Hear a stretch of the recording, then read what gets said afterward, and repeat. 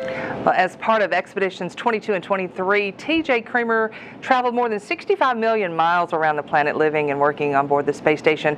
Well, the past 3.5 years, he's traveled a little shorter distance, but from his home base in Houston at Johnson Space Center to here in Huntsville to become our astropod astronaut and a Payload Operations Director leading the ground teams here.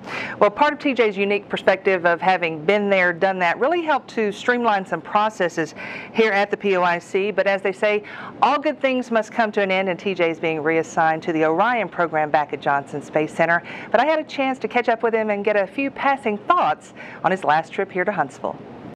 Tell me what it's been like for you to work in the POIC. So, it's been a 3.5-year journey. I got to meet wonderful people, and we're doing not only the program, the space station programs business, but also the agencies and the countries. If we don't do the research, we're not going to be able to go farther. Folks here are trying to do the best job they can to get us to go farther, to reap the benefits of the science, not only to get us to go farther, but to help folks on the ground. There isn't much more exciting things to do than that. Is it different than you thought it was going to be? No, ma'am. It's as what I thought. My whole life has been real-time ops.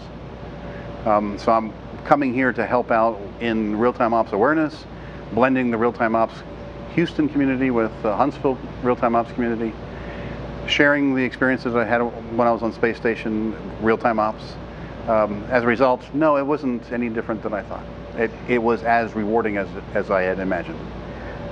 And for folks who don't know, I mean, there would be tourists come through and you would step out and talk to them. Yes, I mean, why do you do that?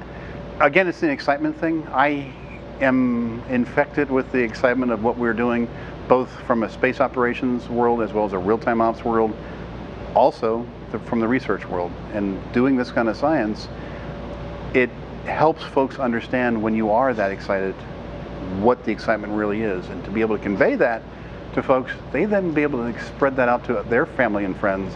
And we're just doing a little bit more, winning the folks over and showing them the way forward.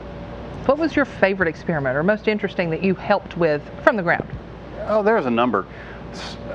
So let me put it in perspective of what we're trying to do for folks on the ground. We're trying to study very special protein crystals that we know can interfere at the keyhole replication sites for breast cancer. So if we're able to help conquer that problem of breast cancer, that's a pretty exciting advent for us. Another help for humans on the Earth is the study of conditions like osteoporosis. Everyone's going to suffer osteoporotic conditions.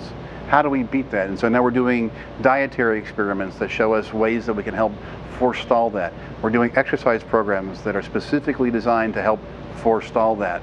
We're doing rodent studies where we're beginning to learn about how those bodies are adapting and how weightlessness or space travel can be affecting folks for space travel, but the same principles apply for folks on the ground.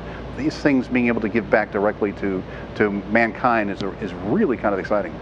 What are your thoughts on staying up there for 1 year? My best answer is on the day we were scheduled to come back for my 5.5-month mission, if the ground said we had to stay up there for another 4 or 5 months, I would have gone, okay.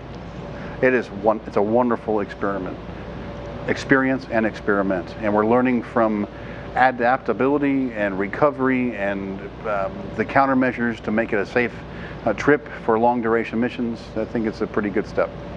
What did you enjoy most about the Huntsville community? Oh, the people, my gosh.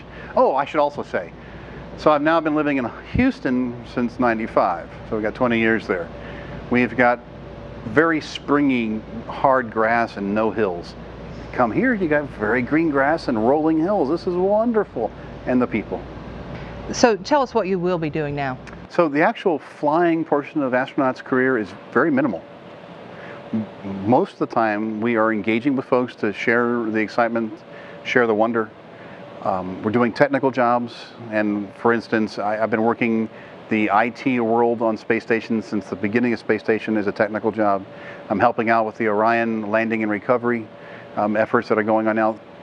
Orion landing and recovery, where are we at on that? The capsule has to land someplace. We want to land in water. Now, how do you get the crew out to medical? How do we recover the crew module in an expeditious amount of time? And there's a number of ways of doing this. A little different than the way you landed in Russia, right? Just a little bit, that's right. We landed on land. We had soft landing thrusters.